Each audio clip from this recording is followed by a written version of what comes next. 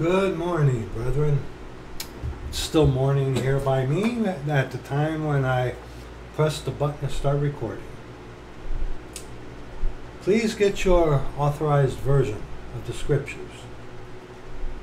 And please read along with me in the scriptures that we will be looking at today. Recently, I heard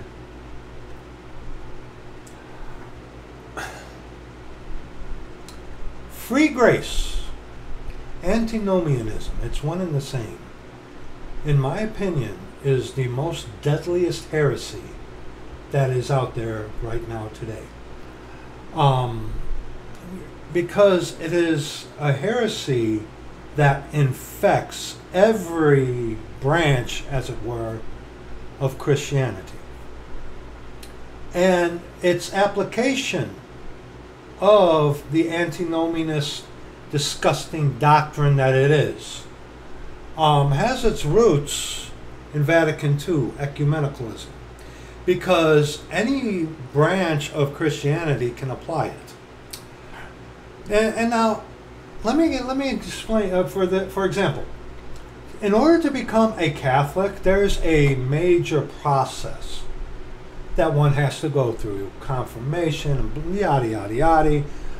To become a Baptist, even, there's also a process. Same with the Pentecostal, but to be part of their little thing that they have, their little church building thingies there.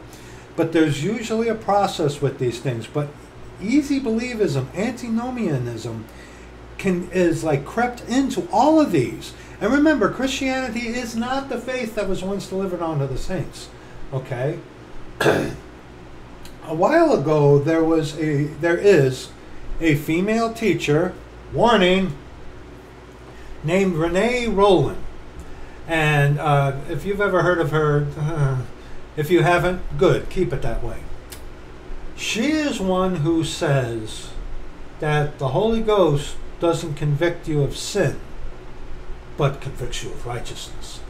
The antinomianist, the disgusting, wicked devil antinomianist, preaches virtually the same thing, that the Holy Ghost doesn't convict you of sin, but convicts you of righteousness. And they eschew certain scriptures.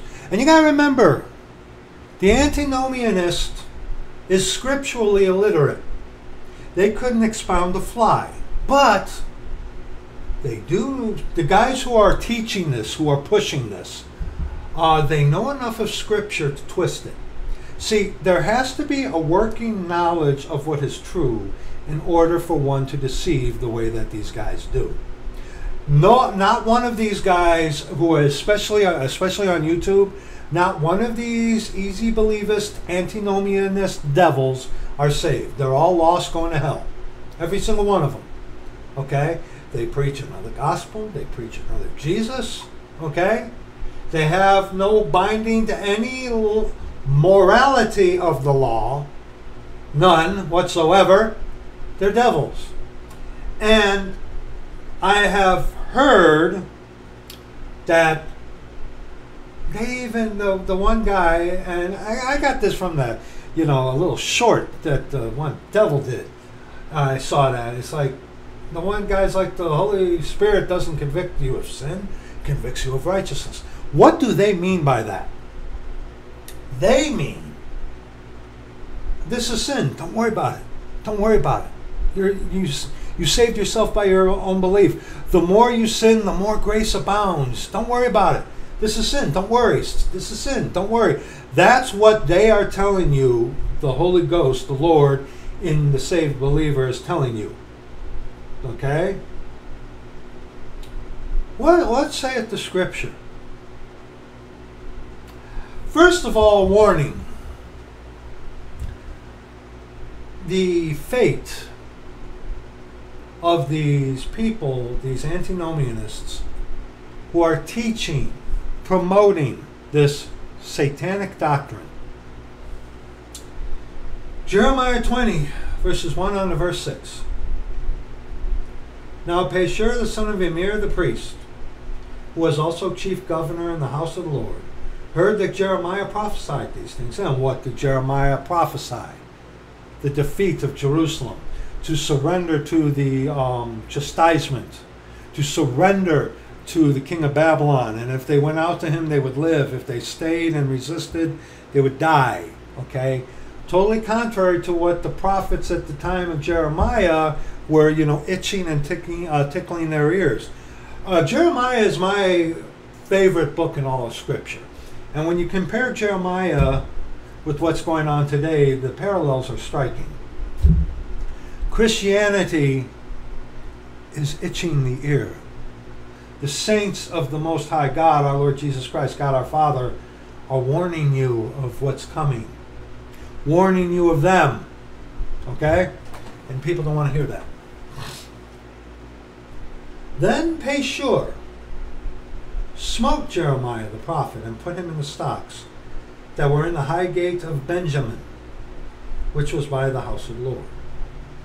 And it came to pass on the morrow that Pashur brought forth Jeremiah out of the stocks.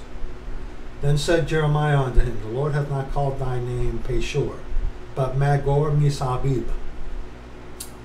For thus saith the Lord, Behold, I will make thee a terror to thyself, and to all thy friends, and they shall fall by the sword of their enemies, and thine eyes shall behold it, and I will give all Judah into the hand of the king of Babylon, and he shall carry them captive into Babylon, and shall slay them with the sword. Moreover, I will deliver all the strength of this city, the little gods that you trust in yourselves, and the labors thereof, and all the precious things thereof, and all the treasures of the kings of Judah will I give into the hand of their enemies, which shall spoil them, and take them, and carry them to Babylon. And thou, Pashur, thou, false prophet, preaching another gospel and another Jesus, with your wicked, satanic, just believe and receive doctrine, which is doctrine of devils. And thou, Pashur, and all that dwell in thine house shall go into captivity, and thou shalt come to Babylon, and thou shalt die there, and shalt be buried there, thou and all thy friends to whom thou hast prophesied lies. And that's the end that justifies the means. The body of Christ is going to be redeemed before the time of Jacob's trouble. These guys are going to be left behind, and they're going to be preaching during a dispensation which is faith and works, just believe and receive. And then when the mark of the beast comes around, scripturally illiterate people are not going to have enough sense wherewithal to search the scriptures, of course. And people are going to take the mark of the beast in their right hand or in their forehead and be damned. And see, these antinomianist people are setting you up for that. Why are they doing this? Well, it's let's read the most hated portion of Scripture to the antinomianist. Now, and see, this is telltale of the antinomianist. They come to Romans 3. They love Romans 3. They do. But they avoid Romans 1, Romans 2, and Romans 3 up to verse 18. Okay? Because Romans 1, 2, and 3 is there to convict you of your sin, convict you of your need for a Savior, and also to convict you that you cannot save yourself. It also is rife with personal accountability, which the antinomianist, free gracer, sleazy believist likes to avoid. And this, to the antinomianist devil pond scum, is the most hated portion of Scripture to them. Romans 3, verses 10 on to verse 18. As it is written, there is none righteous, no, not one. That includes you and me. There is none that understandeth. There is none that seeketh after God. They are all gone out of the way. They are together become unprofitable. There is none that doeth good, no, not one. Their throat is an open sepulchre. With their tongues they have used deceit. The poison of asps is under their lips, whose mouth is full of cursing and bitterness. Ever listen to some of these guys in their live streams? Yeah. Their feet are swift to shed blood, to attack saints. Destruction and misery are in their ways. At the moment, it doesn't seem like that, but see, the antinomianist has you focus only on the temporal, while the saint, it's like, this is not it. Eternal mindset. See, and that's the thing. They are of the world. We are not of the world. We're going to look at that today, okay? They are of the world, therefore they speak of the world, and the world heareth them. We're going to read that portion of Scripture today, okay? We are not of this world. Hence, the difference, okay? The antinomianist, what little Scripture they know, will come to the Scripture to try to justify any sin that they want. And they can get away with it because in a general sense, the populace at large in any nation under heaven is scripturally ignorant of the Scriptures themselves. Okay, they are. That's how these guys are able to get away with such outrageous, outlandish things. That one guy, the bald-headed guy from England, okay? Love Satan, pray for Satan. I mean, how's he gonna, how do these guys get away with that? Because people don't know the Word of God. They don't know God. Okay? As it is written. Oh, wait. Yeah. Verse 14. Whose mouth is full of cursing and bitterness. Their feet are swift to shed blood. Destruction and misery are in their ways. And the way of peace have they not known. They offer you a false peace. They offer you peace with sin. Why? There is no fear of God before their eyes. I've met many saints. And I've talked with many saints.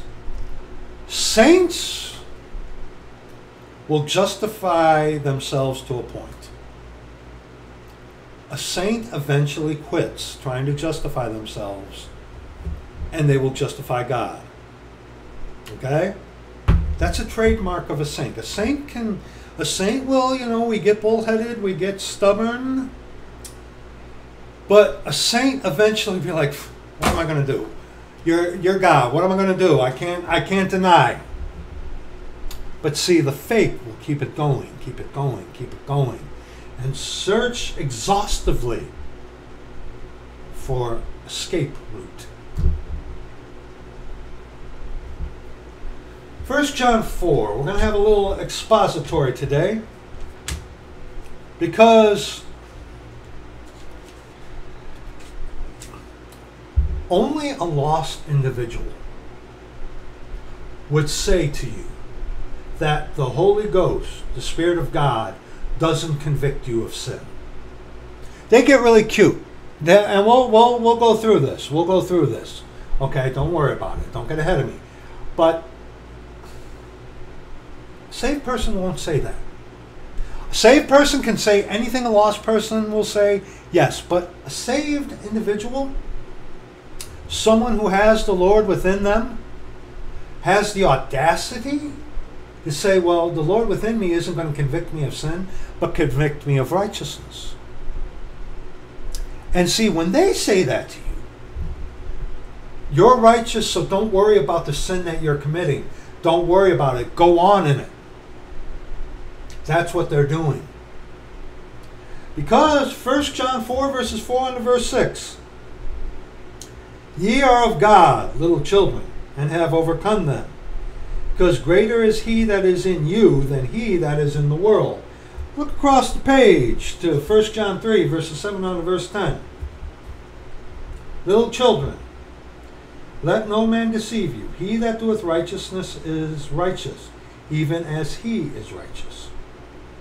He that committeth sin is of the devil, for the devil sinneth from the beginning. For this purpose the Son of God was manifested, that he might destroy the works of the devil. Verse 9. Whosoever is born of God doth not commit sin.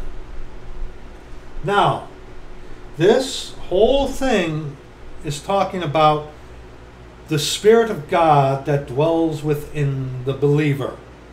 Okay? The antinomianist free grace person has that spirit of Antichrist dwelling within them. They are of the world. This is talking about those of us saints who have the Lord within them. Prove it to you, keep reading the verse. Whosoever is born of God doth not commit sin, being born again. For his seed remaineth in him. The seed is the thing that ties this together. Because when the Lord saves you, he seals you with himself. He's not going anywhere. You have the Father dwelling within you. These guys don't have the Father within them. They're not saved. So his seed remaineth in him. So you are born again. You are a new creature. Why? Because the Lord lives within you. His seed remains in you. Whosoever is born of God doth not commit sin. God within you. Dear saint, you know this. Dear Christian, God within you will not justify sin. God within you will not guide you into sin, nor be okay with sin. God, if you mess around with him, will take his hand off of you and let you destroy yourself, and you'll know. You'll know, because I don't care who you are, saint. When you're out of fellowship, you know. You know you're out of fellowship with the Lord. You know that he's like, okay, I've had a brother warn you, I've had a sister warn you, but you want to, okay, here you go, take you, put you on the shelf there. Go ahead on in your trespass, go right ahead. That'll scare the hell out of you. Okay, that can happen. But see, the God who is Jesus Christ, who is God the Father, whosoever is born of God doth not commit sin. God never sinned. God can't sin. God within you, saint, cannot, will not guide you or be okay with sin. Okay?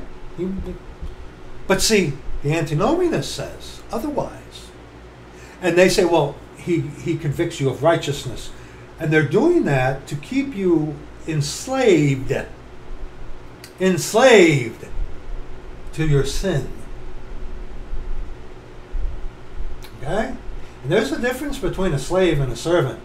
Okay? See, they keep you in bondage to that sin by telling you, well, God, and of course, that spirit of Antichrist, if it feels good, do it. Don't worry about it. Just go on. Yea, hath God said. See, that's proof that these guys aren't saved. When you got an idiot dude who has, who says something like that, well, the Holy Ghost in you doesn't convict you of sin, but convicts you of righteousness. What? He says that because he's not saved. That spirit of Antichrist that was in him who said that is there to justify sin. It's like, don't worry about it. You're righteous. You're righteous. Don't worry about your sin. Continue on in it. Okay? Whosoever is born of God doth not commit sin. The Spirit of God in you is not in any way, shape, or form going to lead you into sin, guide you into sin, or be okay with your sin.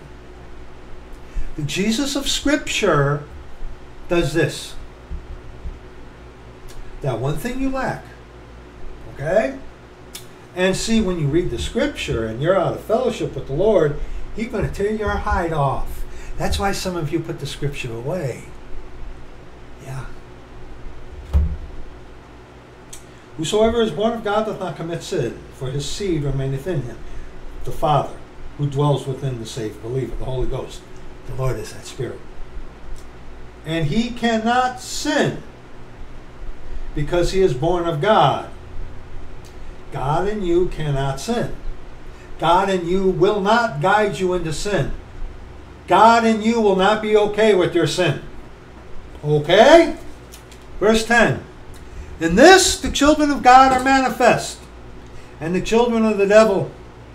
Whosoever doeth not righteousness is not of God, neither he that loveth not his brother. And who is my brother? See, evidence. It's like Don't judge me. Only God can judge me. Okay, when you hear Christians say that, they're trying to justify themselves. They're trying to justify sin. The same principle when you got an idiot who's telling you, like Renee Rowland did, that the Holy Ghost doesn't convict you of sin. He convicts you of righteousness. Meaning, this is wrong. Don't worry about it. I shouldn't be doing it. Don't worry about it. You just saved yourself by your own belief. Your faith is in your faith, okay? Don't worry about it. Don't worry about it. I shouldn't be doing this. I know it doesn't hurt. Don't worry. That's what they're doing. That's what they're doing. And they can get away with it because people don't know the scriptures. People don't know who God is. And remember, most of these, every single one I've ever encountered of these antinomianist pond scum devils, they're all Trinitarians. That's not the true God. They're offering you another gospel and another Jesus. They don't have the right God. Okay? They don't have the right Jesus. Their gospel is just believe and receive. Their gospel tells you that it's by grace through faith from beginning to end. And anyone with half a brain in Scripture can prove them wrong instantly. Some of them have to admit the obvious, have admitted the obvious. But most of them don't. And they can get away with that. Because most of you are ignorant of Scripture. Because you don't want to know the truth. Okay? All right? Now, well, also in 1 John, go to 1 John 2 now, verse 15. On to verse 20. Love not the world, neither the things that are in the world. If any man love the world, the love of the Father is not in him. Free gracers love the world. Dude, listen, I don't suggest, but when you listen to these people converse with each other, and just converse in general, they are all about the world. They're all about trying to keep as much of the world that they can and justify it with just believe and receive, and with nonsense like, well, the Holy Ghost doesn't convict you of sin. You're not saved. 1 John 3, verse 9 shows you that. Okay? Okay? You free gracers, you're not saved. You're lost. You're guiding people to hell, pretty boy. All right? You're leading people to hell. But it's all about what they can get away with and what they can justify. They're all about the world, okay? For all that is in the world, the lust of the flesh. It's all about the lust of the flesh and the lust of the eyes, the visual stimuli, and the pride of life. Free gracers, antinomianists, preach a license to sin. It's like, act now, for a limited time only, absolutely free, God's grace, which is given to us freely. But you know, and here's the thing, God's grace, okay, you're the heretic, you're the devil, you're the liar, okay, you jerk, all right? God's grace costs you something. Your self-righteousness. When you talk to a free gracer, an antinomianist, you just scratch them. And the I'm better than so-and-so, I am saved because I just believe. Some of them will, shadow box with you a little bit. Well, we're saved by what Christ did on the cross. And your faith is in that, huh? And of course they're going to lie to you and say, well, yeah, it is. But you keep talking with these people about this thing. And like I said, just scratching them, it will sooner or later come out. Like, for example, I believe Jeffrey Dahmer is in heaven. Okay, great example. And you encounter one face to face, mano a mano. It's like, you believe Jeffrey Dahmer is in heaven and you think I'm going to hell? Yes, I do.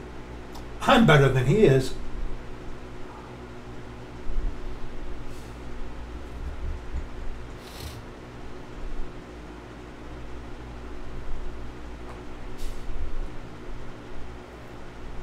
Every single one of you that I've ever encountered especially, because I have an annoying voice and I can get under your skin. It's quite easy to draw that out of them. It really is. You don't have to work at it. They expose themselves. They're not saved. Okay? Hey, dude, any of you listening to this, okay, if someone comes around, just believe and receive, run away from them. It is too good to be true. Okay? So let's continue now. And the world passeth away, and the lust thereof, but he that doeth the will of God abideth forever.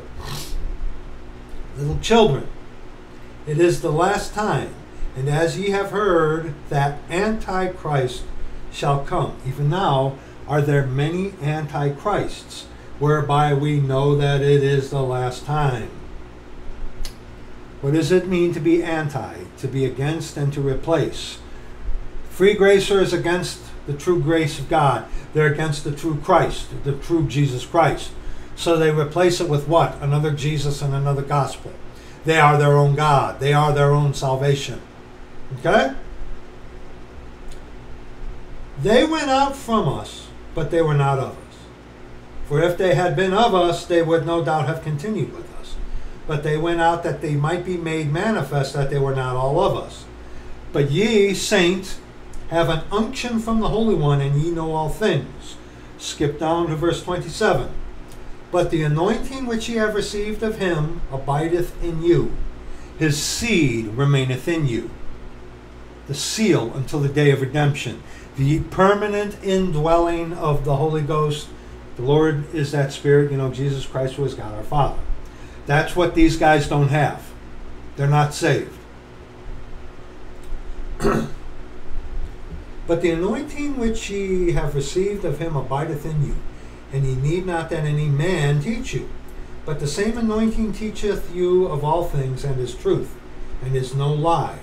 And even as it hath taught you, ye shall abide in him. And if your your God in you is saying it's okay for you to do something that is clearly contrary to the Scripture, that's not God. That's the devil. You're lost. Okay? You're lost. Hey! You're lost, free gracer. You're lost. You're not saved. You're going to hell. Roll up another one. Remember, God loves you. Okay? Now, 1 John 4, verse 5. They are of the world.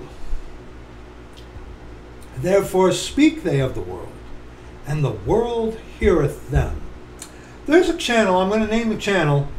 Praise the praise that I am. Praise the I am. The guy's name is Tom, and he had a falling out with one of his female cacodemon devils that he did things with. The guy's a free gracer, and that guy is an absolute bluttering idiot on the level of Jack Smack. The guy is stupid. He is. He's a bluttering idiot. Okay, you listen to. I don't recommend you do this, but when you listen to his little live streams that go on for 6-7 hours, it's all worldly. It's all worldly. It's all this antinomian, this pond scum doctrine. Okay? That's all it is. They are of the world, therefore speak they of the world. Okay? John 7. John 7. And please don't check that guy out. I brought that up. Now, some of you actually know to whom I'm referring. Stay away from these people. These people want to bring you to hell. The end that justifies the means is when we, the body of Christ, is out of here. They're going to be stuck on. They're going to be left behind, preaching the same thing to you and damning people to hell when they take the mark of the beast. Okay? John 7, 6 and 7. Then Jesus said unto them, My time is not yet come, but your time is always ready. The world cannot hate you, but me it hateth, because I testify of it, that the works thereof are evil. And see, the Jesus of Scripture puts his finger on that one thing that you lack. And see, their argument to that is, well, that's before they're saved.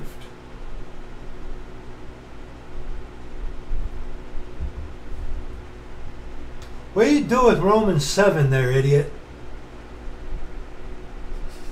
Oh, well, what? Oh, that was before Paul was saved. Really? We're going to finish this video in Romans 7 in its entirety. Okay? No, that's all present tense. Okay? See, your God, which is Satan, doesn't convict you of sin, but convinces you you're deceiving and being deceived, that you're righteous as you're continuing on in sin and guiding others into sin. Okay? Guiding them onto their father, the devil. All right? And see, the antinomianists, atheists, they don't hate you. It's like, dude, come on, man. That doesn't make sense. And see, I've encountered atheists, a lot of them, who are expecting to hear, God loves you, just believe and receive. And when you say, no, that's satanic. That's of the devil. That's damning you. And the atheists will be like, what? It's like, you're a Christian. Number one, I'm not a Christian. Thank you very little. I'm not a Christian. That opens doors. Okay? That opens doors. All right? It really does. That really does. And speaking with atheists, they're right in their assertions. Like, well, you know what these guys say doesn't make sense. And it doesn't. They're right about that. But see, they don't hate the antinomianists. They'll stay away from you and think you're crazy, yeah. But see, the world hates us saints because we have the Father who dwells within us, okay? All right?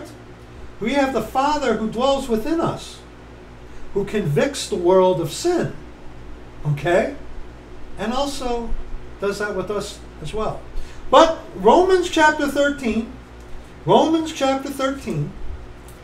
verses 11 on to verse 14. Romans 13, 11 on to verse 14. And knowing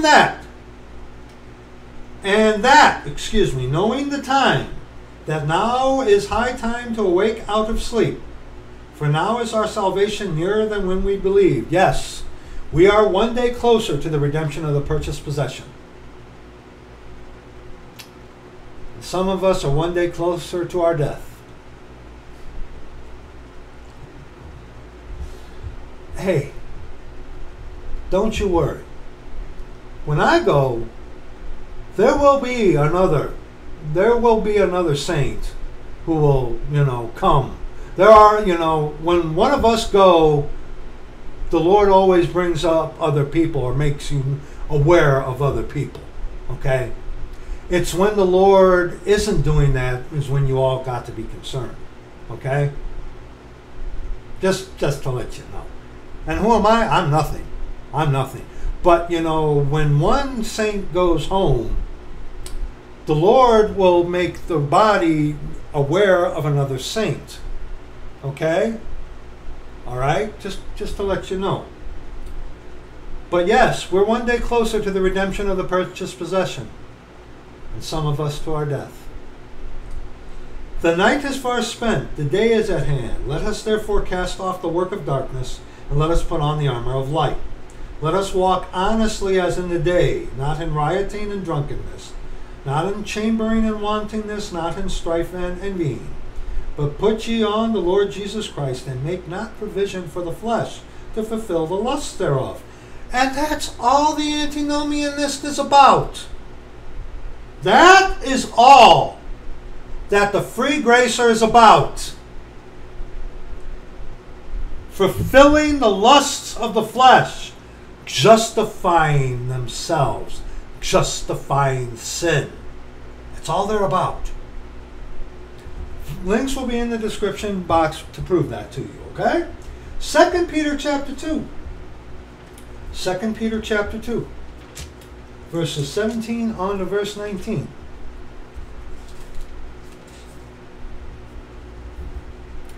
These are wells without water, clouds that are carried with a tempest, to whom the mist of darkness is reserved forever.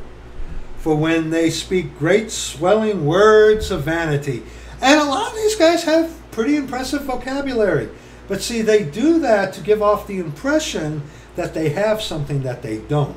They're giving you the impression that because they use all these fancy schmancy words, that is of the Lord. No, that isn't. There's nothing wrong with the vocabulary. There's nothing wrong with using fancy schmancy words in and of themselves. No, it isn't. But see, these guys are doing that to give off the illusion, the suspension of disbelief, that they are something that they are not, or that they have the Lord in them, which they don't. I've met saints who have, gotten messed up and will justify themselves for a while. But sooner or later, you have the Lord within you. One of two things. The Lord is going to bust you down and you're going to grovel in the dirt, or He's going to take His hand off of you until you get to that point again where maybe you're near your death. Maybe your whole life around you collapses. Okay? But see, the point is, a saint eventually will stop justifying themselves. I have met many people who were not saints, and they keep going and going and going and going and going. A saint knows that we can't justify ourselves. He who justifies us is the Lord. Okay? And see, these guys take that and twist it and mold it, bending, shaping, twisting, witchcraft. And they do that to justify sin to you. And they make you the twofold more the child of hell than themselves. Okay? Let's continue. Let's continue. For when they speak great swelling words of vanity, they allure through the lusts of the flesh. Don't worry about it. Prayer is a work. What did Elmer say? It's like, if anything, you just pray and say, thank you for saving me. Prayer is a work, huh? Repentance is a work, huh? Calling on the name of the Lord is a work, huh?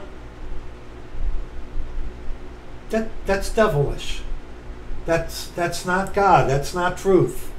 And see, your flesh, prayer is contrary to your flesh. Reading scripture, much study is a weariness of the flesh. Everything that is relational to God is contrary to the sagging sin suit. They know that. That's why they offer through the lusts of the flesh. You can save yourself, if you act now, by just believing you are. Believe it and achieve it. Metaphysical mind science stuff. Okay? All right? They are their own gods. They are their own salvation. And see, hey, because you have saved yourself, well, hey, God's grace is, the more you sin, the more grace you get. And hey, we can continue in sin because God's grace abounds. Which is contrary to Scripture. Which they are banking on, counting on you not knowing anything of. That is how these guys are able to deceive you.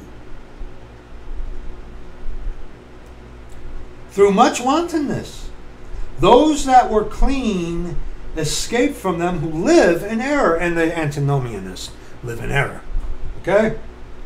Well, they promise them liberty.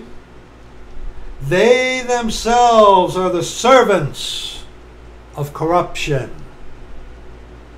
For of whom a man is overcome, the same is he brought in bondage.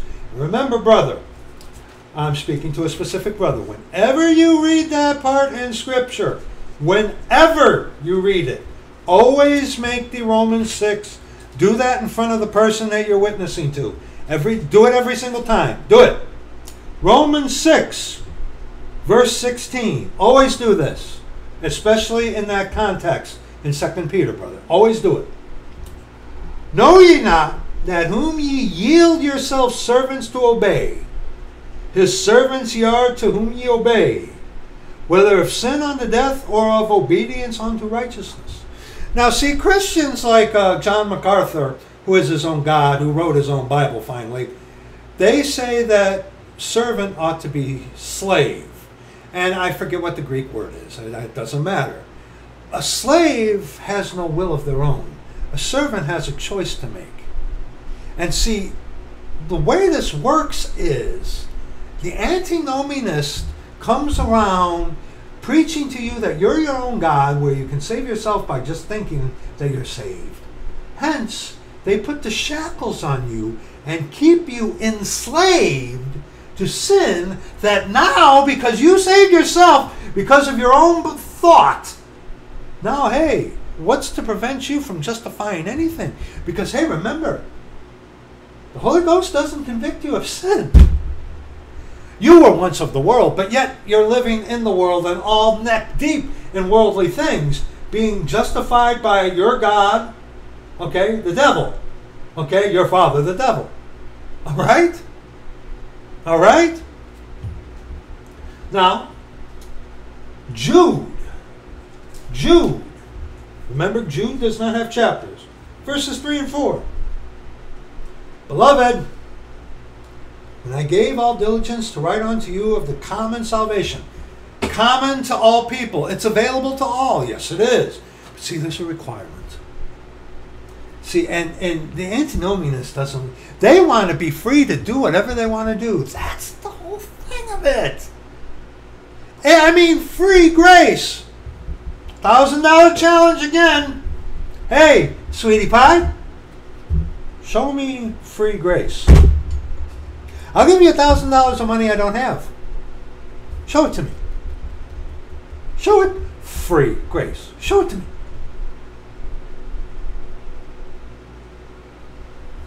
How about this? How about this? I'll give you $2,000 of money I don't have from the authorized version. You show me free grace in the scripture. Show it to me. Okay? $2,000. Money I don't have. Okay? But common salvation. Common to all. God is no respecter of persons. The Jew and Gentile have access the same way to the Father. By His grace through faith. Our faith too. Okay, not... Don't believe infiltrators who are emulators, who want to look like the guy from Maine, who tell you that your faith isn't yours, that it's actually Jesus Christ's faith. Okay? That guy is a wicked devil. I ain't going to say his name. Stay away from that guy. That guy, he's saying that about me because I held a loaded gun to my head. He never answered the argument. But see, that's what devils do. That's what devils do. You know, they want to justify Rome, so they attack a video because I was wearing a plaid shirt. Okay. Anyway, common salvation, and also to watch out for the Pentecostal. As well, you know, speaking in tongues is not for everybody. I have a different salvation than you. Except given evidence by speaking in tongues. Well, not everybody speaks in tongues. Okay? God's salvation is available to everybody, but see, it requires brokenness. God's grace costs you your self-righteousness. And self-righteousness is what every antinomianist thrives in. They're not saved. They are not saved. It was needful for me to write unto you and exhort you that ye should earnestly contend for the faith which was once delivered unto the saints. For there are certain men crept in unawares, who were before of old ordained to this condemnation. That's not Calvinism. That means that they already made their choice. That's what that means. Okay, it's not elect and non-elect of Calvin. That's stupid. That's stupid. Okay, you talk about something that leads to pride. Okay, that's just plain stupid. No, they were ordained to this condemnation. Why? Because they're ungodly men. Pharaoh was already in his heart before the Lord led him along. He had already in his heart convinced himself that he was his own God, that he was a God. Historians, atheists will even back that fact up, that yes, the pharaohs themselves even saw themselves as gods. Okay? Big G, by the way. Blasphemy. All right? All right? And yes, God led Pharaoh along. Yes, he did, because Pharaoh already made his choice. All right? So let's continue. Ungodly men turning the grace of our God into lasciviousness. That's what free gracers do. Listen to them speak. Little stupid head guy from Canada there. I mean, he's got a great voice. He's a good talk show host. Okay, he is. He is. That's all it is about. Justifying sin, lasciviousness. Okay, that's all it is about with these guys. All right, and they push your righteousness, not the Lord's. You're righteous because you just believe. Therefore, you have a license to do whatever because you're not bound to any morality of the law.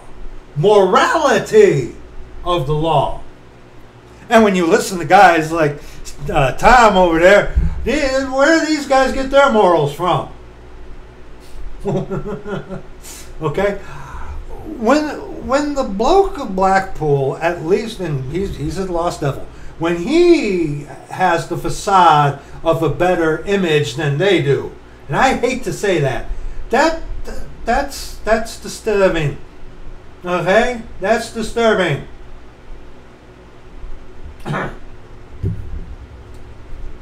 Yes. Ungodly men turning the grace of our God into lasciviousness and denying the only Lord God, and our Lord Jesus Christ. That's one God. And these guys are Trinitarians. They believe in three gods. Okay? They're lost. Antinomianism is a byproduct of Vatican II. A form of Gnosticism, actually. But it was refined with Vatican II. It's ecumenical. Because all Christian faiths and denominations it applies to. Even King James Bible-believing Christians. Okay? Because you can have an Episcopalian. You can have a Baptist. You can have a Methodist. You can have a German Catholic. Okay? You can have a Pentecostal. Pentecostal Catholics, but then again, it's a daughter of the whore. But see, it infects. It's the battery acid that runs the heresy of Christianity. And it infects all these areas. That's why we should abandon Christianity. Okay? Okay, and also now in Jude, go to verses 10 on to verse 13. But these speak evil of those things which they know not, but what they know naturally, because they're not saved. Okay? As brute beasts, in those things they corrupt themselves. You know, dear sweetheart, you know, you're a devil going to hell, and don't you got a plane to catch, huh? Anyway, they're corrupting themselves. I mean, think about it. The level of self-justification, self-glorification that one has when you utter the statement, well, the Holy Ghost in you doesn't convict you of sin. So then, you're sinless? You have no sin? Have no sin in all things are lawful for you, so you can do whatever you want without any consequence. That's a law against even the law of what? Physics, I think it is. For every action, there is a reaction. Okay, I mean, come on. But see, people are eating that up. When you can do something that you know is wrong and get away with it and be made to feel good while doing it, hey, just believe and receive, buddy. God loves you. Woe unto them, for they have gone in the way of Cain, and have ran greedily after the error of Balaam. This one doesn't have the line across the two A's. For reward, and perished in the gainsaying of Korah. These are spots in your feasts of charity. When they feast with you, they want to be with us, huh? Yeah. Feeding themselves without fear. There is no fear of God before their eyes. Dude, there's no fear of God in someone when they make the absurd statement that the Holy Ghost within you doesn't convict you of sin. There's no fear of God there. There is no fear of God there. Okay, that's another God. That's not the God who is. Okay? Clouds they are without water, carried about of winds. Trees whose fruit withereth, without fruit, twice dead, second death, plucked up by the roots. Raging waves, and what are we reading to? Verse 13. Raging waves of the sea, foaming out their own shame, and boast in it. Wandering stars, to whom is reserved the blackness of darkness forever. Galatians 2, verses 4 on to verse 6. Galatians 2, verses 4 on to verse 6. And that because of false brethren unawares brought in, who came in privily to spy out our liberty, which we have in Christ Jesus, that they might bring us into bondage. Now think about that. Now, context, he's making reference onto Judaizers who want to come in and say, hey, you got to keep the commandments still. You know, which nobody could do perfectly except the Lord who already did that, okay? But, you know, these guys will infiltrate in circles to see our liberty that we have in Jesus, in Christ Jesus, the actual Jesus who is. And then they will come around and then they will give you a counterfeit of that in order to justify sin and draw away people after them. Okay?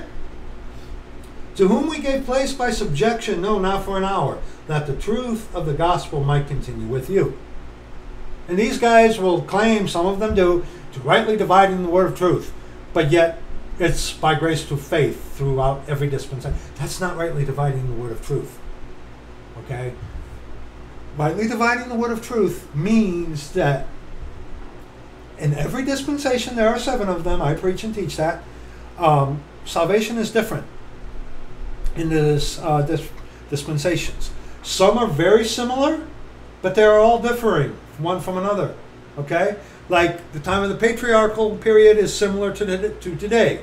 Okay? During the time of Jacob's trouble, okay, it's going to be similar to under the law. But remember, the changing factor is the death, burial, and resurrection, and the blood shed on the cross. Okay? You got to remember that. The kingdom of heaven is all works. Similar, again, similar to the Garden of Eden. Okay? And then the final and 7th dispensation is when the devil is cast into the lake of fire and death and hell and everything like that, into the lake of fire, and sin is eradicated, the 7th and final dispensation. No sin. Okay? That's rightly dividing the word of truth. These idiots tell you that it's by grace through faith from beginning to end. That's not rightly dividing the word of truth. God's grace is in every dispensation, or else we would go up like a plume of smoke. Okay? You got to watch it with these idiots. You really do. And, you know, I say that to offend them. With the exception of Tom and Jack Smack. Those guys are idiots. But, you know, this little sweetie in Canada, he's not stupid. He's not an idiot. I say that to offend him. He's my enemy. And I'm his. Oh, yeah. So I purposely say that of him. Even though he's not stupid. He's not. Little sweetheart from Canada, he's not stupid. He's not an idiot. He knows like Elmer from New York. He's not stupid. He's not an idiot either. They know precisely what they're doing. They know that they're offering you another Jesus and a false gospel. They know. So I purposely refer to them as such to annoy them. Okay? Just so you know. Just so you know. God loves you, buddy. All right, let's continue with what we are reading. To whom we gave place by subjection, no, not for an hour, that the truth of the gospel might continue with you. But of these who seem to be somewhat, whatsoever they were, it maketh no matter to me. God accepteth no man's person. For they who seem to be somewhat in conference added nothing to me. And we'll stop right there. Ephesians 4 now. Ephesians 4, verses 17 on to verse 24. 17 on to verse 24 in Ephesians 4. This I say therefore and testify in the Lord, that ye henceforth walk not as other Gentiles walk, in the vanity of their mind, having the understanding darkened, being alienated from the life of God through the ignorance that is in them, because of the blindness of their heart, who being past feeling have given themselves over unto lasciviousness. Free gracers. That's what they're about. They're the gods of lasciviousness. Okay, they are. They are. Okay, that has been proven. All right. To work all uncleanness with greediness. But ye have not so learned Christ. You haven't. Because they're Trinitarians. That's not the true God anyway. If so be that ye have heard him, and have been taught by him, as the truth is in Jesus, and the Spirit of truth, he will guide you in all truth. The Lord is that Spirit. Okay? That ye put off concerning the former conversation the old man, which is corrupt according to the deceitful lusts, and be renewed in the spirit of your mind.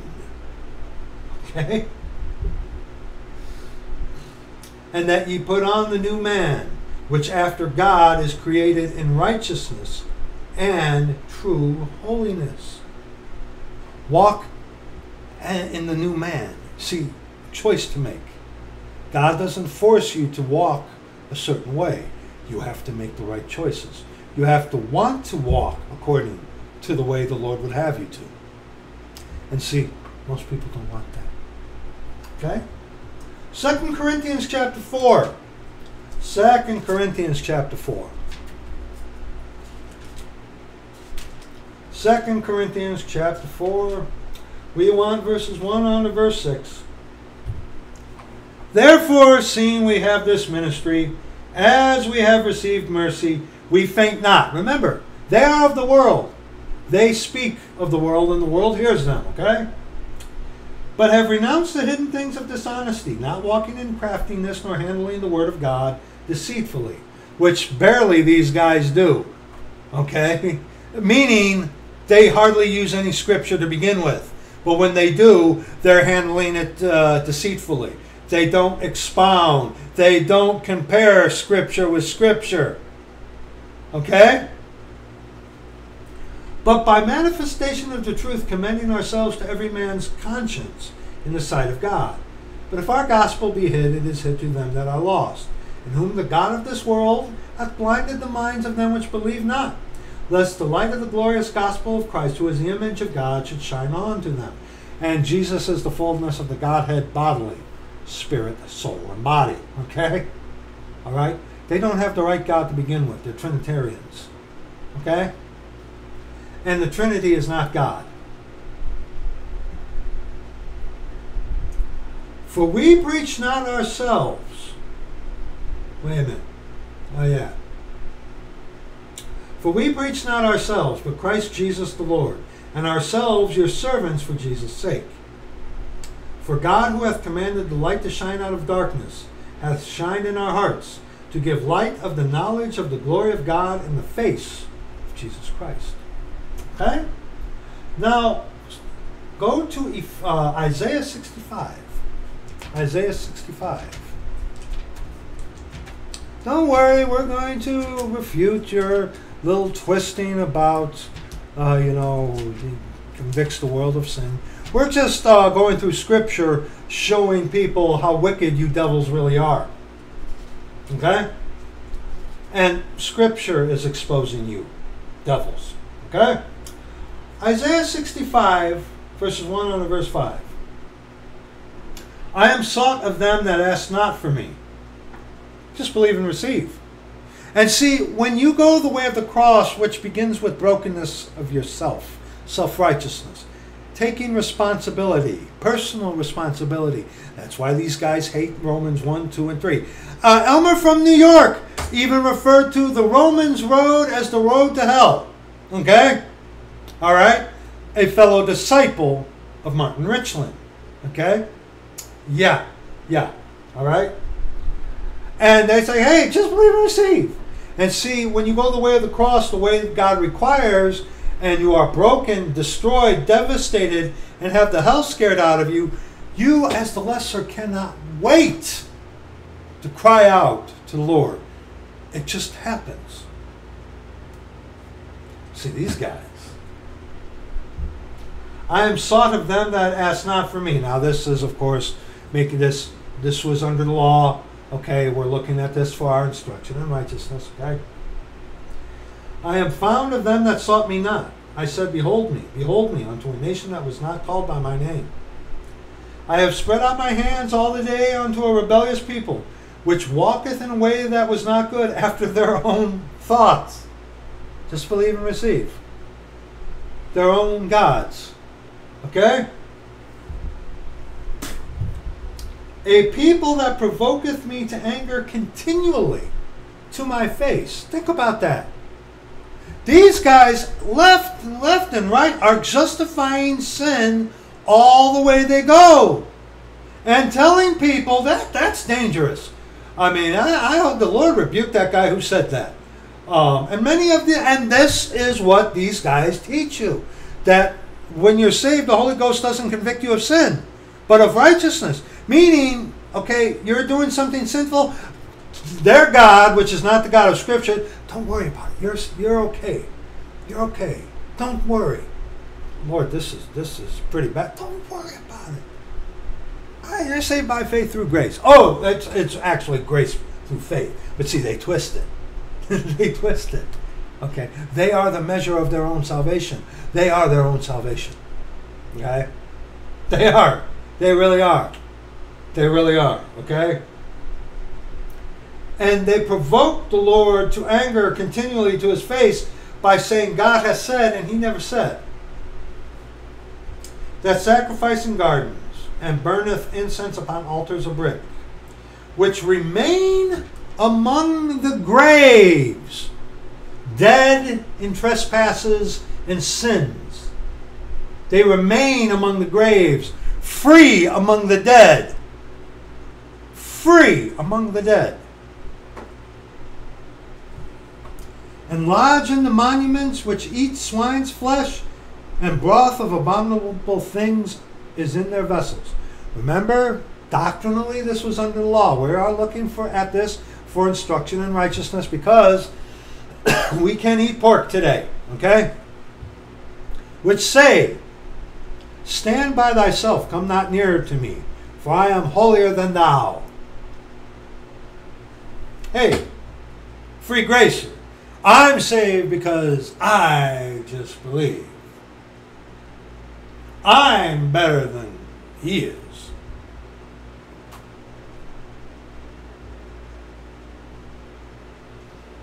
Anyone who spends time in Scripture with the Lord within them will plainly see that you guys are devils. See, you guys are able to infect the masses. You are. It's the small remnant of those masses that get away from you, that come to the actual Lord who is. That's who we try to reach. Because the majority of mankind want that kind of thing. Which say, stand by thyself, come not near to me, for I am holier than thou.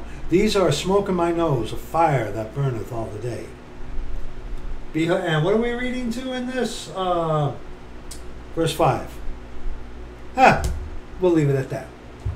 Now, Isaiah 66, verses 3 and 4. He that killeth an ox as if he slew a man. He that sacrificeth a lamb as if he cut off a dog's neck. He that offereth an oblation as if he offered swine's blood. He that burneth incense as if he blessed an idol. Making, I believe, reference onto the current dispensation where we are not required to do any of those things salvifically today. Okay? But, yea, they have chosen their own ways, and their soul delighteth in their abominations. The antinomianist free gracer, it's all about that, about their abominations, what they can get away with, what they can do, how they justify sin. You know, that's all they're about. I also will choose their delusions. Careful what you wish for. I will bring their fears upon them. Because when I called, none did answer. When I spake, they did not hear. But they did evil before mine eyes, and chose that in which I delighted not. See, the reason why these guys talk about how the Holy Ghost doesn't convict them of sin, is because they're not saved. They don't have God within them anyway. They have that spirit of Antichrist, that's the spirit of the world within them. And of course, it's not going to convict you of sin. Of course not. Of course not. Acts 25, 23 on to 27. Acts 25, 23 on to 27.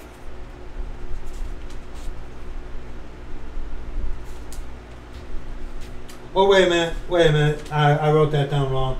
It's Acts 28. Acts 28, verses 23 on to verse 27. Acts 28, 23 on to 27. And when they had appointed him a day, there came many to him into his lodging, to whom he expounded and testified the kingdom of God. That's reference onto the spiritual, not the actual physical, literal kingdom of heaven. Persuading them concerning Jesus both out of the law of Moses and out of the prophets from morning till evening. And some believed the things which were spoken, and some believed not. And when they agreed not among themselves, they departed after that Paul had spoken one word. Well spake the Holy Ghost by Isaiah the prophet unto our fathers, saying, Go unto this people and say, Hearing ye shall hear and shall not understand, and seeing ye shall see and not perceive. For the heart of this people is waxed gross, and their ears are dull of hearing, and their eyes have they closed, lest they should see with their eyes, and hear with their ears, and understand with their heart, and should be converted, and I should heal to them. Be it known therefore unto you that the salvation of God is sent unto the Gentiles, and that they will hear it. Okay? We added verse 28. Now 1 Timothy 4. 1 Timothy 4. They are of the world. Therefore they speak of the world, and the world heareth them. Now the Spirit, 1 Timothy 4, verses 1 and verse 3. Now the capital S Spirit speaketh expressly that in the latter times some shall depart from the faith, giving heed to seducing spirits and doctrine of devils. Just believe and receive. Free grace antinomianism is doctrine of devils. Speaking lies and hypocrisy, having their conscience seared, with a hot iron. And see, that's the effect. That's the thing. Conscience seared with a hot iron. Conscience seared with a hot iron. Jude 19, excuse me. Jude 19. Jude 19. These be they who separate themselves, sensual, led by their senses, having not the capital S Spirit.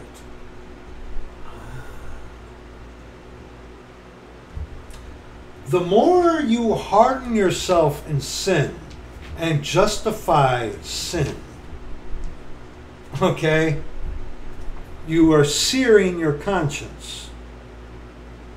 Sin becomes easier the more you do it. See, and walking in His righteousness, according to the Scriptures, gets harder because it's contrary to the flesh. See, they offer you something of the flesh. We saints offer you that of the capital S Spirit. Okay? All right? Proverbs 18. Just 2 verses, 1 and 2. Proverbs 18. Through desire, a man having separated himself, seeketh and intermeddleth with all wisdom. Intermeddle with. All wisdom?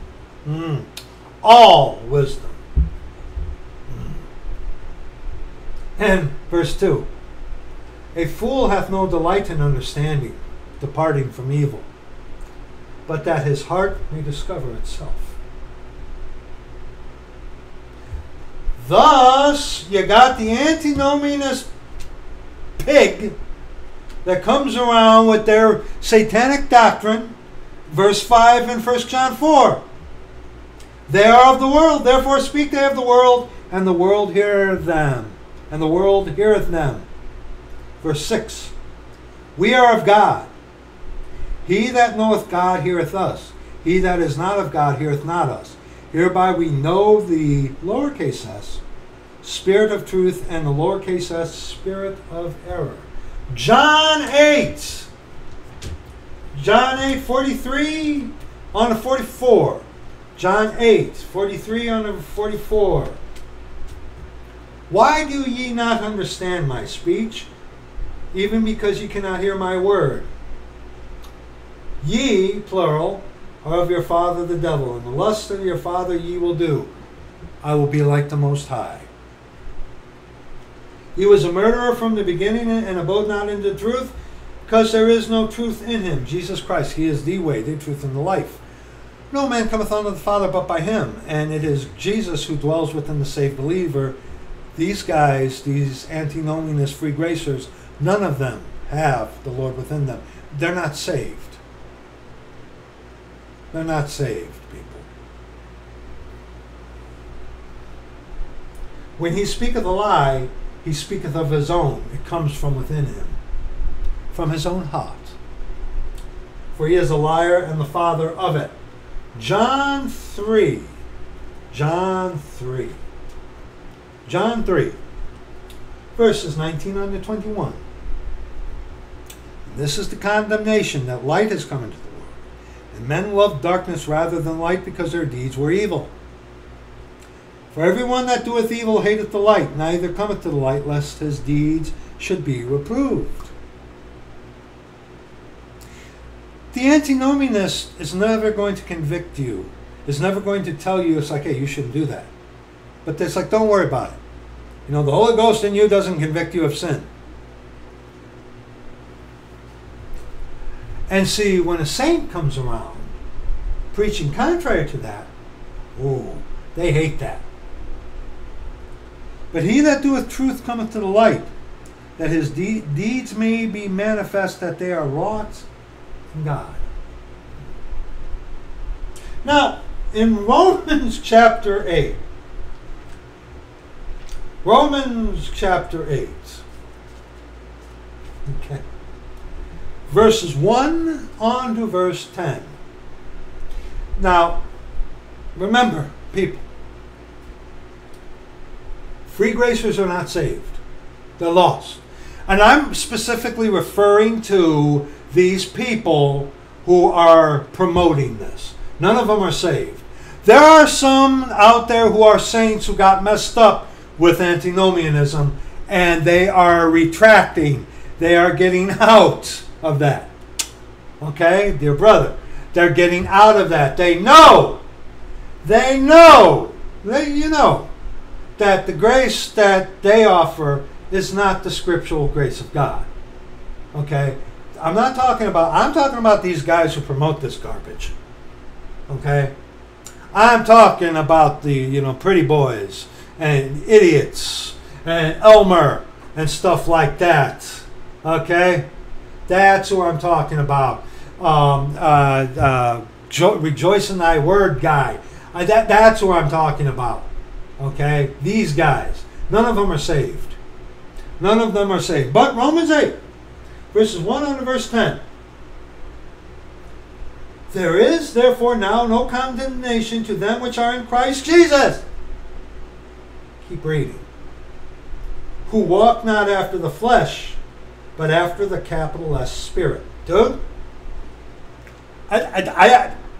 listen to these guys. What they talk about, they use philosophy, vain deceit. They're all about the world. They're all about the flesh.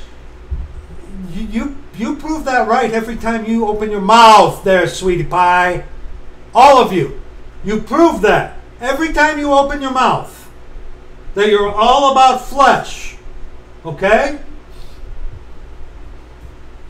For the law of the capital S Spirit of life in Christ Jesus hath made me free from the law of sin and death. See, we're not under any obligation morally to the law. Really. We've addressed that already. So then what's your standard?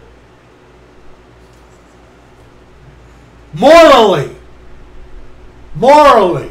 Hey, Sugar Britches, I never once preached that you have to keep the law to be saved, salvifically. But see, you guys, morally, the morality of the law, the moral law that you're not bound to. Really? Really? The morality of it, the moral law, you're not bound to. That's what they teach. Like I said, the things refuting their nonsense will be in the description box for you. For what the law could not do, in that it was weak through the flesh,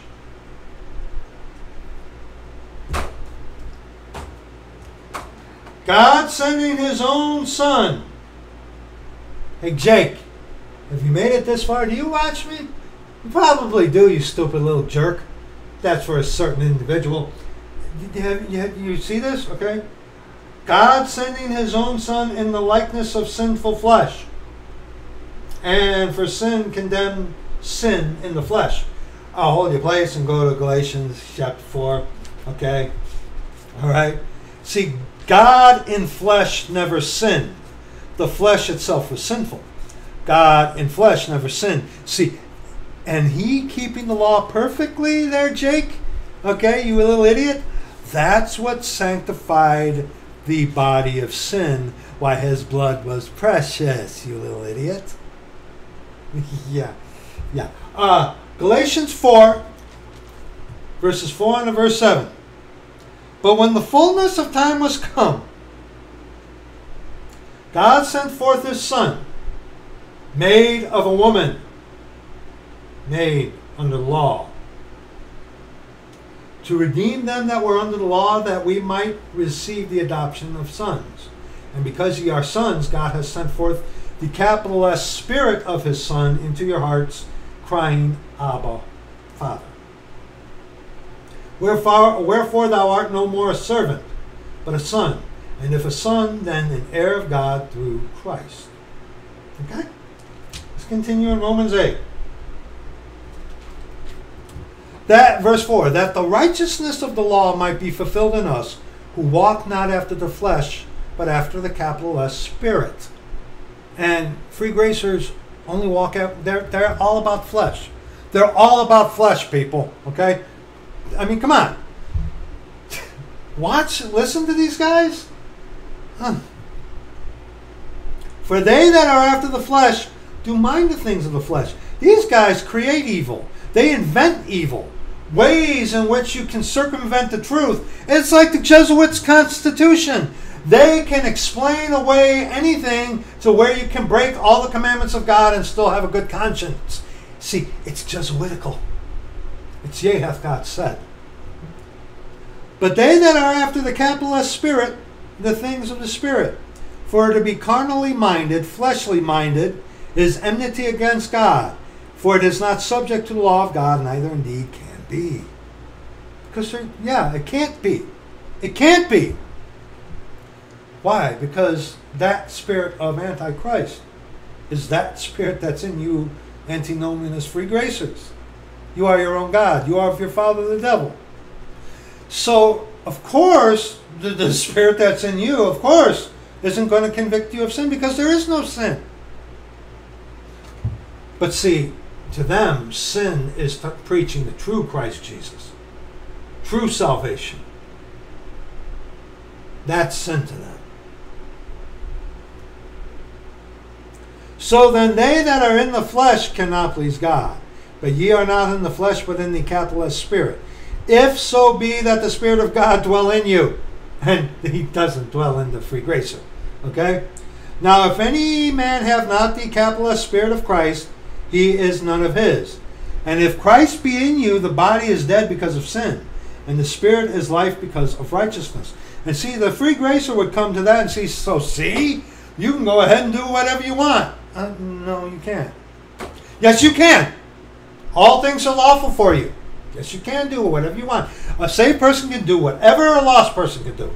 But see, that proves, if that is your motivating thing that you are doing, there's no fear of God before your eyes. His glory means nothing to you. It's all about you, about justifying yourself, making you feel good.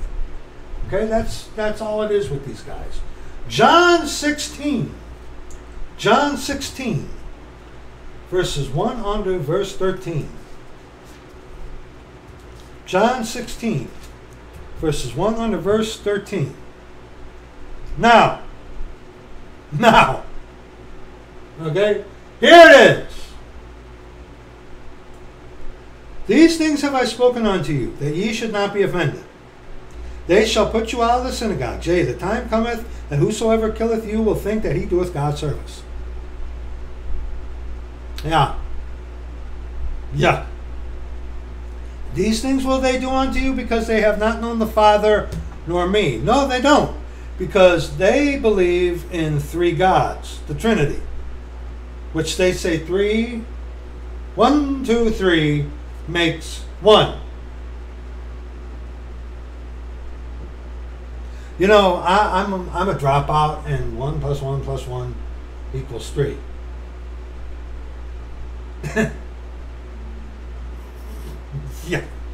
Yeah. But these things have I told you, that when the time shall come, ye may remember that I told you of them. And these things I said not unto you at the beginning, because I was with you. But now I go my way to him that sent me, and none of you asketh me, whither goest thou? But because I have said these things unto you, sorrow hath filled your heart. Nevertheless, I tell you the truth. It is expedient for you, that I go away. For if I go not away, the Comforter will not come unto you. And that's a capital C.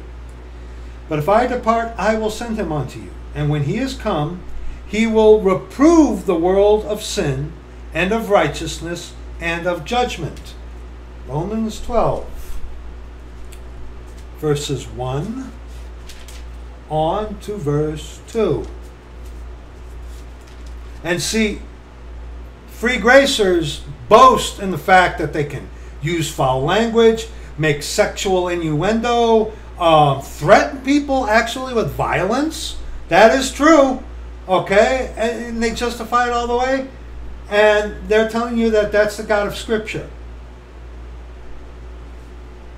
I beseech you, therefore, brethren, by the mercies of God, that ye present your bodies a living sacrifice, wholly acceptable unto God, which is your reasonable service.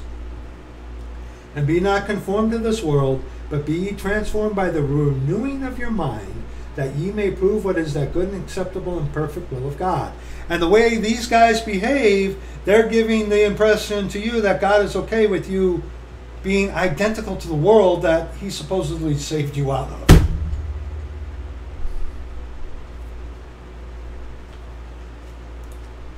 Of sin, because they believe not on me. And the antinomianist believes in three gods. Of righteousness, because I go to the Father, and ye see me no more. Of judgment. These are the guys, don't judge me. Only God can judge me. We've talked about that quite in length, okay? Of judgment, because the prince of this world is judged.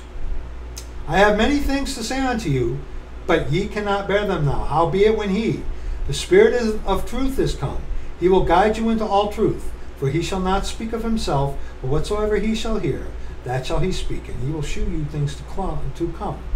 Verse 14, he shall glorify me, for he shall receive of mine, and shall shew it unto you. So, their Jesus doesn't convict you of sin. Now see, what they say here, well, that's talking about the world. We're not of the world. Yes, you are. You antinomianists, you're not saved. You're all lost. You're all lost. Okay? You are of the world. You are the world. Okay? 2 Corinthians 13. 2 Corinthians 13. 2 Corinthians 13. Verses 5 on to verse 8. Examine yourselves, whether ye be in the faith. You examine yourselves daily by searching Scripture. Okay? Search the Scriptures daily, whether these things be so. The Lord in you, saint. If you're in the wrong, the Lord's going to make you know it through the Scripture. That's how he's going to convict you. Okay? All right? Any saint who's messed up, has done something contrary to Scripture, they read the Scripture, oh, the Lord take the hide off your rear end, doesn't he? Yes, he does. Not with these guys, because they're not saved.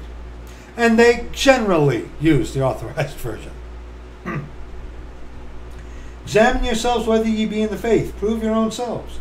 Know ye not your own selves, how that Jesus Christ is in you, except ye be reprobates?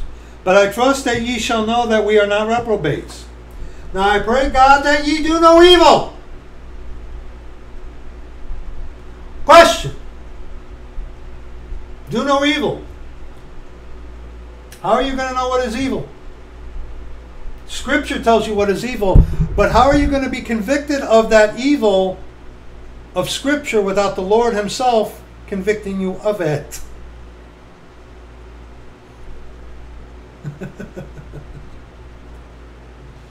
Yeah, it's full of wonder that these guys can get away with this. Not that we should appear approved, but that ye should do that which is honest, though we be as reprobates. In whose eyes? We saints, we're reprobates unto who? The world. Okay? For we can do nothing against the truth, but for the truth. And the antinomianist is nothing but contrary to the truth. Colossians chapter 2. Colossians chapter 2. Verses 6 on to verse 15. As ye have therefore received Christ Jesus the Lord, so walk ye in him. Do what is right according to the Scripture. Rooted and built up in him and established in the faith, as ye have been taught, abounding therein with thanksgiving. And this is all the antinomianist right here. Beware lest any man spoil you through philosophy and vain deceit, after the tradition of men, after the rudiments of the world, and not after Christ. They are of the world, therefore they speak of the world, and the world heareth them.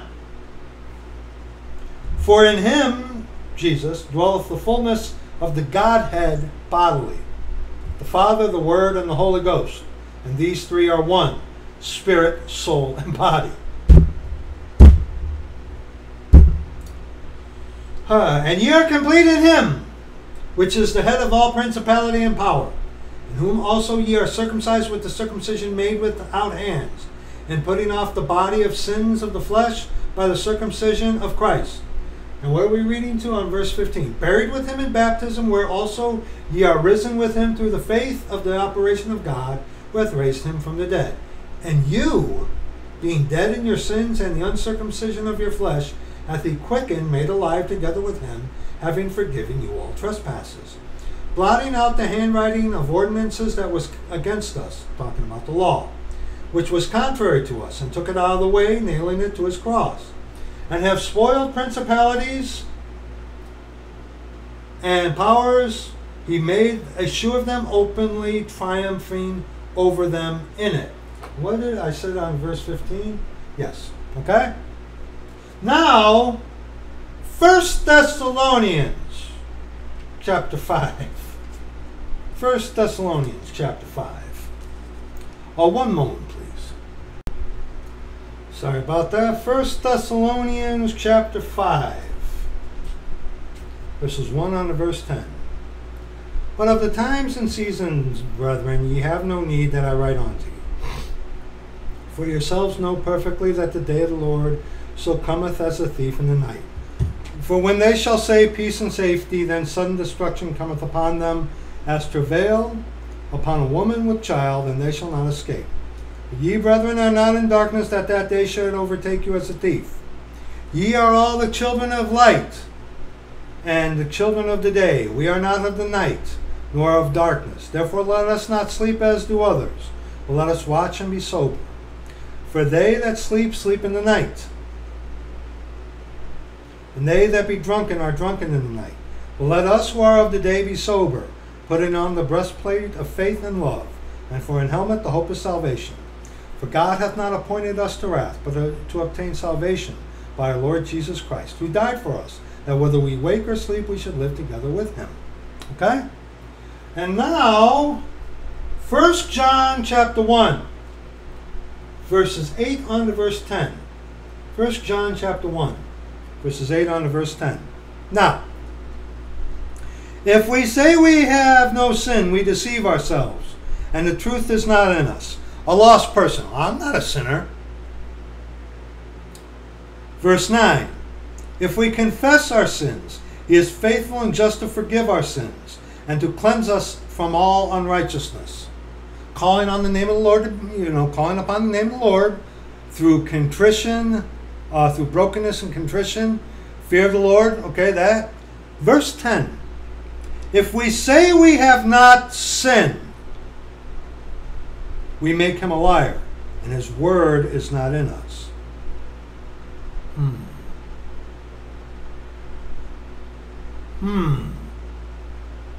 the Psalms, it talks about, prove me and try my heart so that I may see if there is any evil way in me. Okay, let me find that. 1 second. Psalm 139. It's getting really hot in here. Psalm 139. Psalm 139.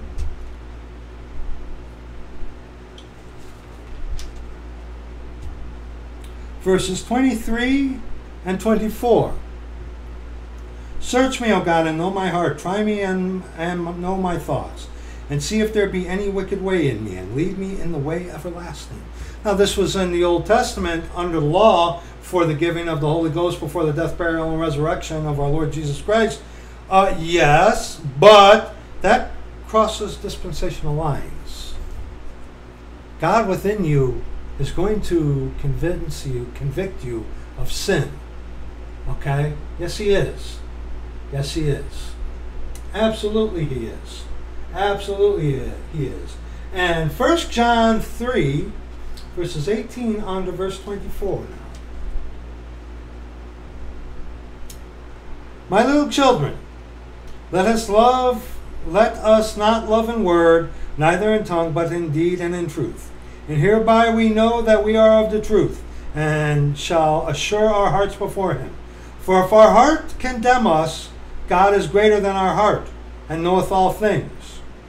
Beloved, if our heart condemn us not, then we have confidence toward God. Now see, the antinomianist will come to this and see, my heart doesn't condemn me. That's because you don't have the true God. You just saved yourself by your own belief.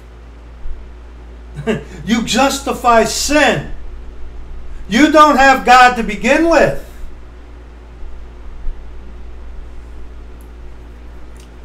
Beloved, okay, and whatsoever we ask we receive of him, because we keep his commandments and do those things that are pleasing in his sight. And see right there, they're like, you don't have to do anything. They're not under even the morality of the law. And this is the commandment, that we should believe on the name of his Son Jesus Christ and love one another as he gave us commandment. And who is the Son of God? The second person in the Trinity? No. No. Again, see, they don't even have the right God, people. And he that keepeth his commandments dwelleth in him, and he in him. And hereby we know that he abideth in us by the Spirit which he hath given us. Romans chapter 7. Romans chapter 7.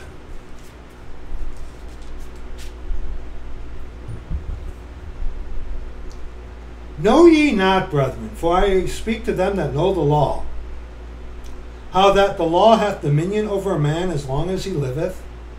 For the woman which hath an husband is bound by the law to her husband, so long as he liveth. But if the husband be dead, she is loosed from the law of her husband. So then, if while her husband liveth, she be married to another man, she shall be called an adulteress.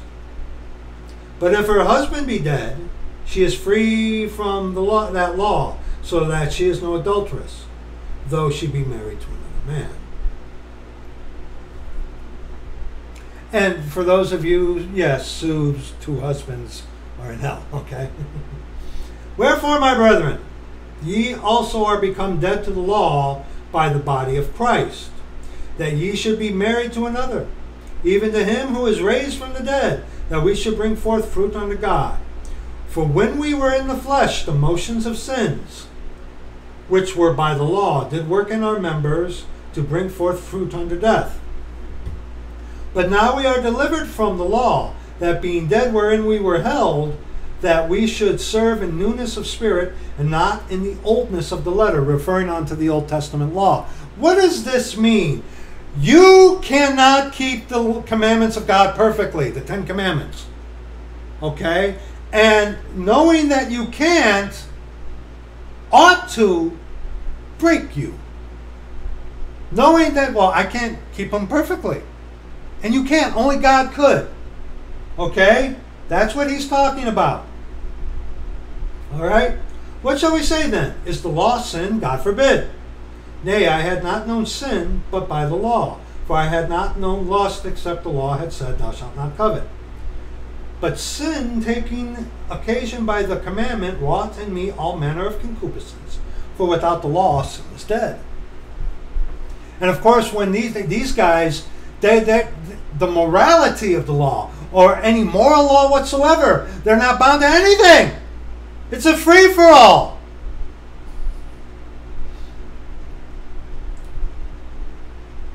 For I was alive without the law once. But sin taking, verse 9.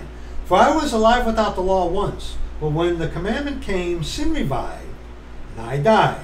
And the commandment which was ordained to life, I found to be unto death. Life, keeping you away from the things that God hates, but found made unto you death, because you can't keep it. For sin, taking occasion by the commandment, deceived me, and by it slew me. Wherefore the law is holy, and the commandment holy, and just and good. Was then that which is good made death unto me? God forbid. But sin. See, antinomianists have a problem with sin. They do. They don't believe in sin, period. Sin to them is someone, a saint, exposing their stupidity, their wicked, devilish doctrines. That to them is sin. But to an antinomianist, there is no sin. It's all gay. Hey, do whatever you want. It's a license to sin. And see, they come around, well, God doesn't convict you of sin. He convicts you of righteousness. Don't worry about doing that. It's okay. It's okay. It's okay. That's exactly what they're talking about. Was that which was good, was then that which is good made death unto me? God forbid. But sin, that it might appear sin, working death in me by that which is good, that sin by the commandment might become exceeding sinful. For we know that the law is spiritual, but I am carnal, sold under sin. For that which I do, I allow not. Present tense. For what I would, that do I not, but what I hate, that do I. Sin. Paul, saved. What is he saying? For that which I do, I allow not. Sin. How was he aware of sin if he wasn't being convicted by the Lord who dwelled within him? Come on. Okay? Come on. For what I would not sin, that do I not. But what I hate, sin, that do I. And see, the antinomianist makes you fall in love with your sin. Don't worry about it. Just go on in it. Don't worry. You save yourself. It's okay. God's not going to convict you of it. He's going to convict you that you're righteous. So go ahead.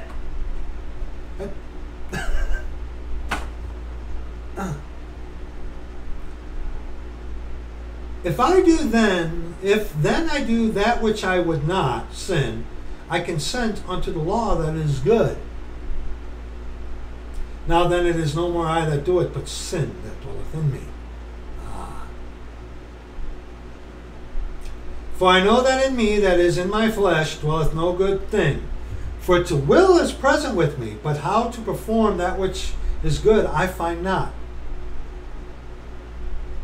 For the good that I would, I do not sin.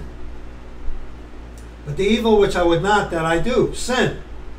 Now if I do that I would not, it is no more I that do it, but sin that dwelleth in me. Verse 21. I find then a law, that when I would do good, evil is present with me. You could say, well, Paul was very knowledgeable. Yes, he would. Yes, he was. But how does he go, why would he go about to find a law after he has done something that he hates? That be conviction of the Holy Ghost of sin within the saved believer.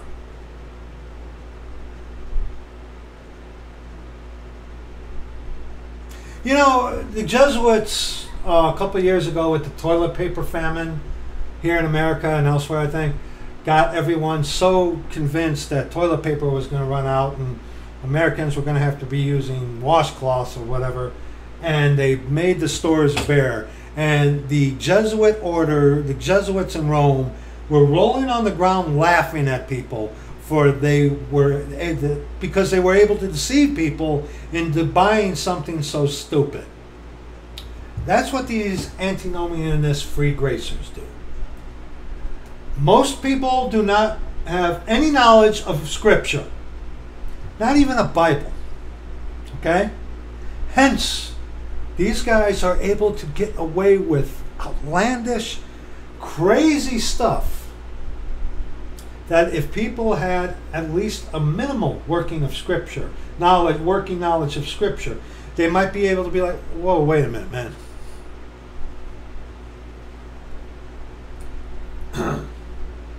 For I delight in the law of God after the inward man. Who is that inward man? You know, the hidden man of the heart. Christ in you, the hope of glory. Yeah. God within you who cannot sin. God within you who will not be okay with your sin, who will not lead you into sin, who will not guide you into sin.